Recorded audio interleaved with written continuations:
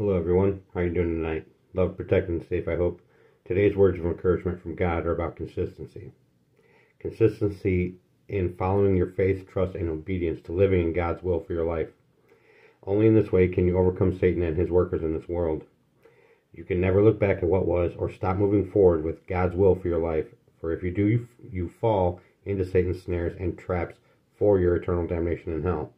It takes absolute focus, discipline, strength beyond what man can do, consistency in obeying God's precepts and obeying God's commands to you. Now, let's get into the scriptures concerning this. First is Hebrews 13:8. Jesus Christ is eternally changeless, always the same yesterday and today and forever. Hebrews 13:7.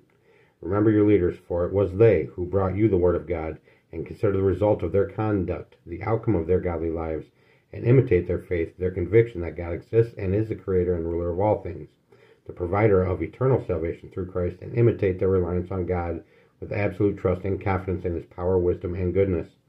1 Corinthians 15:44. It is sown a natural body, mortal, suited for earth. It is raised a spiritual body, immortal, suited to heaven. As surely as there is a physical body, there is also a spiritual body. Proverbs 10:30. The consistently righteous will never be shaken, but the wicked will not inhabit the earth. Proverbs 12:3. A man will not be established by wickedness, but the root of the consistently righteous will not be moved. Proverbs 13:21.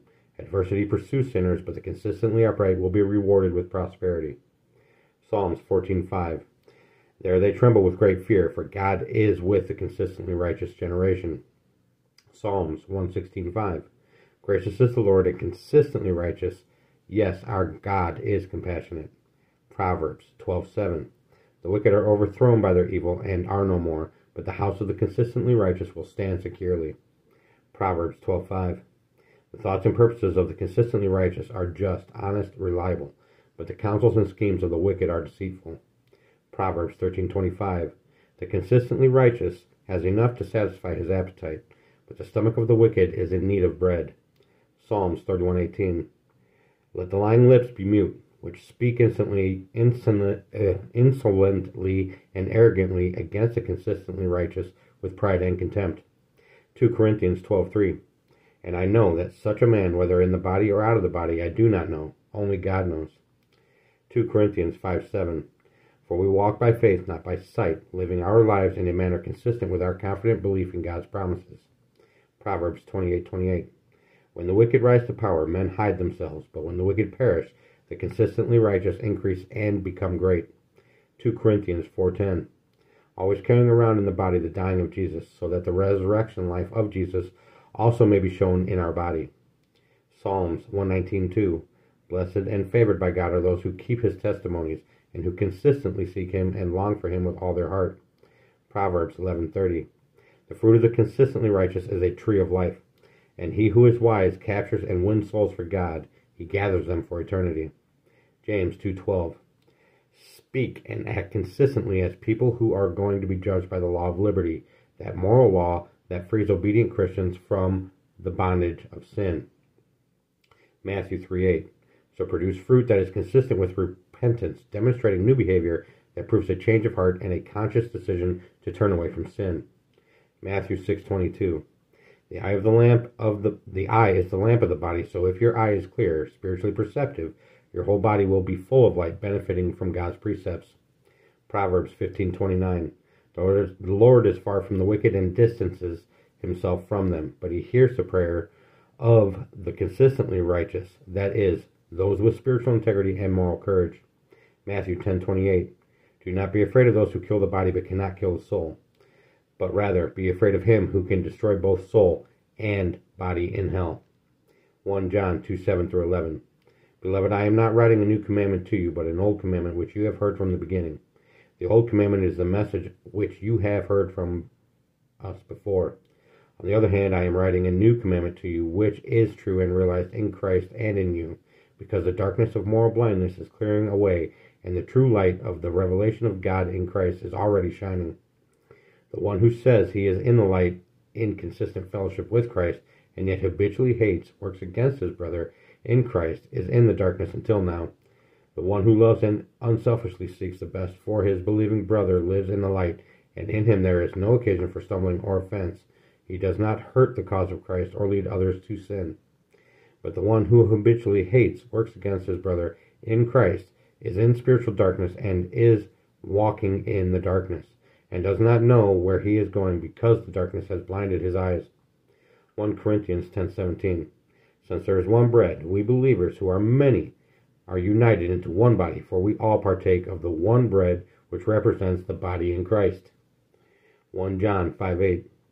The Spirit and the water and the blood, and these three are in agreement. Their testimony is perfectly consistent.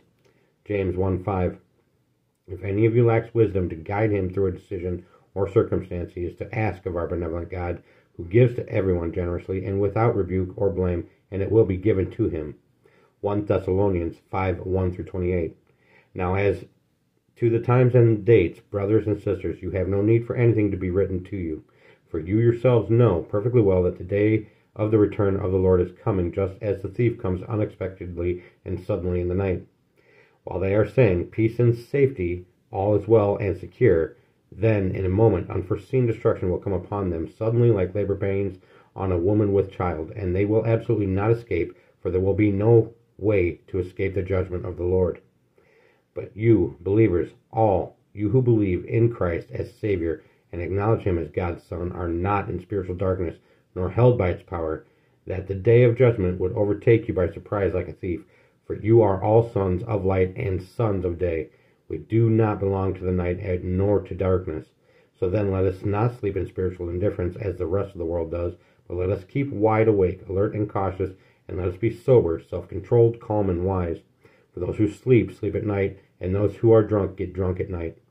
But since we believers belong to the day, let us be sober, having put on the breastplate of faith and love, and as a helmet, the hope and confident assurance of salvation. For God has not destined us to incur his wrath, that is, he did not select us to condemn us, but to obtain salvation through our Lord Jesus Christ, who died willingly for us, so that whether we are awake, alive, or asleep, dead, at Christ's appearing, we will live together with him, sharing eternal life. Therefore, encourage and comfort one another and build up one another, just as you are doing. Now we ask you, brothers and sisters, to appreciate those who diligently work among you, recognize, acknowledge, and respect your leaders who are in charge over you in the Lord, and who give you instruction. And we ask that you appreciate them and hold them in the highest esteem and love because of their work on your behalf. Live in peace with one another. We earnestly urge you, believers, admonish those who are out of line, the undisciplined, the unruly, the disorderly. Encourage the timid who lack spiritual courage. Help the spiritually weak. Be very patient with everyone, always controlling your temper. See that no one repays another evil for evil, but always seek that which is good for one another and for all people. Rejoice always and delight in your faith by unceasing and persistence in prayer. In every situation, no matter what the circumstances, be thankful and continually give thanks to God. Be thankful and continually give thanks to God, for this is the will of God for you in Christ Jesus. Do not quench, subdue, or be unresponsive to the working and guidance of the Holy Spirit. Do not scorn or reject gifts of prophecy or prophecies, spoken revelations, words of instruction, or exhortation or warning, but test all things carefully so that you can recognize what is good. Hold firmly to that which is good. Abstain from every form of evil. Withdraw and keep away from it.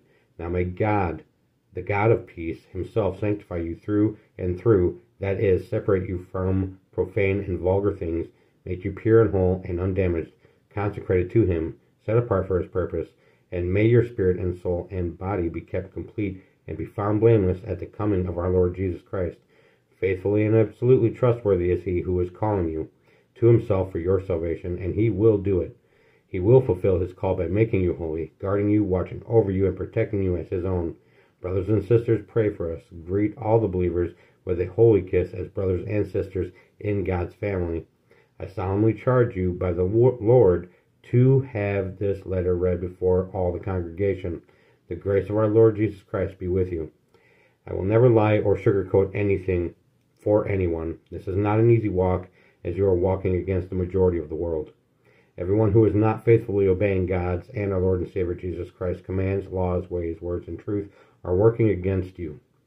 But never fear, be intimidated, or stop walking with God and our Lord and Savior Jesus Christ. 2 Timothy 1:7.